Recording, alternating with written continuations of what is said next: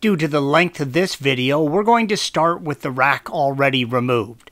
If you need additional assistance with removing your steering rack, please follow the link provided at the end of this video. If your rack has been leaking, there's a good chance it came off the car looking like this. The first thing you should do is give it a good cleaning. Cleanliness is very important when rebuilding these. Even though you're going to clean each component, start with a clean outside. The Rennbay Rebuilt Kit comes complete with everything you will need to rebuild the rack. To begin disassembly, you will want to remove the breather tube. The ends are plastic and will just pull out. Red arrow.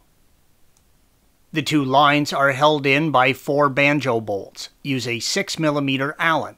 Making sure it is properly seated in the bolt head, remove the 4 banjo bolts, red arrows, 2 shown. With a nice clean stripped down steering rack, you can begin the rebuild process. You do not need to remove the small plate at the base of the housing to rebuild the rack. However, if yours is giving you trouble, remove the 2 10mm bolts, red arrows, the gasket and the spring, yellow arrow. Note, this gasket is not included in the rebuild kit. Remove the top cover to the housing by pulling the plastic piece off, yellow arrow, and then removing the 3 10mm bolts, red arrows. Inside the housing will be a thin washer, red arrow. Below the thin washer will be a thick washer with a beveled edge over a bearing, red arrow. Note the orientation of the bearing and the washer when removing it for reinstallation later. You are now going to pull the pinion shaft out of the housing. You may need to wiggle the shaft and pinion to get it free. There are 2 washers and a roller bearing on the bottom of the pinion, red arrow, that may come off or stay in the housing. Make sure to get these pieces out. Next, you'll want to separate the rack tube from the housing. There is a ring on the tube that you will need to use a punch and hammer to turn the ring, red arrow, until you can separate the two. With the ring unscrewed, you can slide the tube off the rack and the housing, red arrow. You can now pull the rack out from the housing in the direction of the red arrow. The sleeve will remain on the rack for now. To remove the sleeve, red arrow, from the rack, you will need to remove a series of circlips, washers, and gasket from the rack, yellow arrow. The sleeve cannot be removed from the geared section of the rack.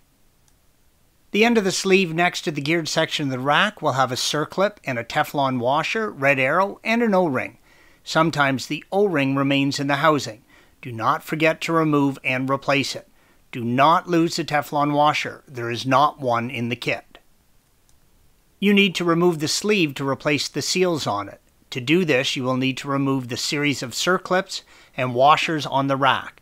You are going to be replacing some of these components as well. Begin by using a proper circlip tool and remove the circlip. It is very important you do not scratch the rack while performing this, so be smart and use the right tool. Remove all the clips and washers, keeping track of the order they came off in. In the rack, there are grooves for the circlips. The center groove is for the 2 rubber O-rings, red arrows, with the metal washer and Teflon washer sitting over the rubber O-rings. Remove the circlip, washer, larger washer with the Teflon O-ring, and 2 rubber washers, metal washer, and other circlip. Remove the Teflon O-ring from the large washer and replace it with the new one, yellow arrow. Install the 2 new rubber O-rings when reassembling. The large washer with the Teflon O-ring will sit over the rubber O-rings. Remove the sleeve from the rack. Remove the seal on the sleeve along with the bushing inside, red arrow. The bushing has a beveled edge, red arrow. When inserting it into the sleeve, make sure the beveled edge is pointing down into the tube. Insert the beveled edge facing down into the sleeve. Then insert the new sleeve lip facing up, red arrow. If you insert this the lip side down, the rack will leak. Use a socket with the diameter of the seal and press it into the sleeve until it sits below the edge of the sleeve, red arrow. Reach in and try to move the Teflon bushing. If you can move the bushing, the seal is not seated enough, yellow arrow. Make sure to install the Teflon bushing on the other end of the sleeve, red arrow, and replace the rubber O-ring, yellow arrow. There is a Teflon bushing and seal at the end of the rod housing, red arrow. Remove the old seal and bushing by pushing them out the long end of the tube. The new bushing and seal must be installed from the long end of the tube. The bushing does not have an orientation, but the seal must be installed face up, red arrow. Drop them in the tube. Reach in through the bottom, make sure the seal is facing the right direction. Then use the appropriate size socket and push the seal into place. Again, reach a finger in. If you can move the Teflon bushing, the seal is not seated correctly. There is a seal that sits in the machined recess in the housing. Removing this seal without scratching the housing can be challenging, so take your time, work cautiously, and you should only be working with plastic tools in there. With the old seal removed, insert the new seal lip side out or facing you. Push it in place using the appropriate size socket. The seal should sit just below the machined lip in the housing, red arrow. Replace the O-ring from the side of the housing that faces the rack tube, red arrow.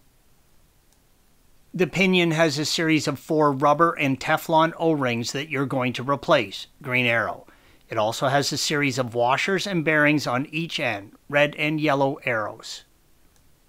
On the pinion there are 4 grooves. Remove the Teflon O-ring, red arrow, and then the rubber O-ring, yellow arrow, from each groove, green arrow. Do this for all 4 grooves. Insert new rubber O-rings in each groove, red arrow. Place the new Teflon O-rings over the rubber rings in the grooves. On the geared side of the pinion there is a large beveled washer that sits against the housing. When inserting the washer, make sure the beveled side of the washer, red arrow, faces the base of the housing.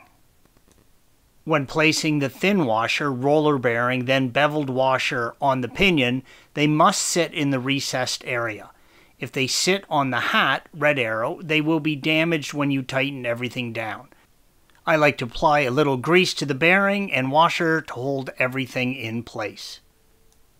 There are 8 small O-rings that go in the banjo bolt fittings, red arrow. The 2 smallest O-rings are for the breather tube fittings, red arrow. Remove the old seal from the cap on the top of the housing. Replace the seal in the same manner as the other one. Make sure the lip of the seal is facing in towards the pinion, yellow arrow. Replace the rubber O-ring on the cap. You're almost done. Grease everything up and carefully reinstall everything in the reverse of removal. Make sure that the O-rings are lubed and stay in place when reinstalling. If you have any misgivings about having put this back together incorrectly, remove the piece and reinstall it. Things will be tight with all new O-rings and gaskets. Thanks for watching. Be sure to subscribe to our channel and check out another video in this series.